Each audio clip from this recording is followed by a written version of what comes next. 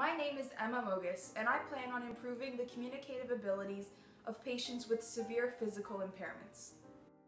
This includes neurological conditions which rely on augmentative alternative communication, aka AAC.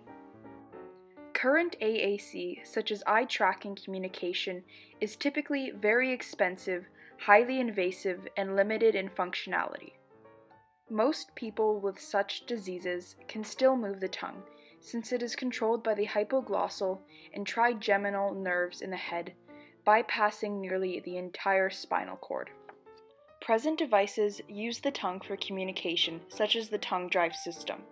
However, this risks infection, a choking hazard, or patient's own discomfort with the piercing and requires a lot more expensive circuitry.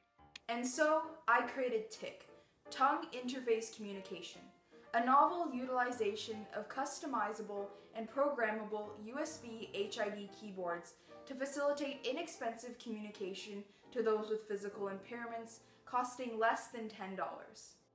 This uses customizable USB HID keyboards, which can be easily configured in terms of hardware and software to each individual class of disability and used by any computer. I used an inexpensive ARM Cortex M0-based microcontroller unit contained within a system-on-chip, which supports programmable USB slave and general-purpose input-output pins. For proof-of-concept prototyping, an off-the-shelf development PCB with the SoC and a JTAG-like debug interface was used, which also contains voltage-regulating capacitors and drop-down-up resistors.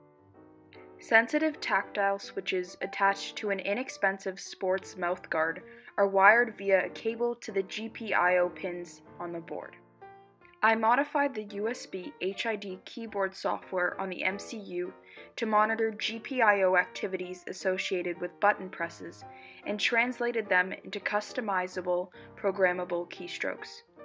When the USB port on the SoC is connected to any modern computer, it will see it as any generic USB keyboard.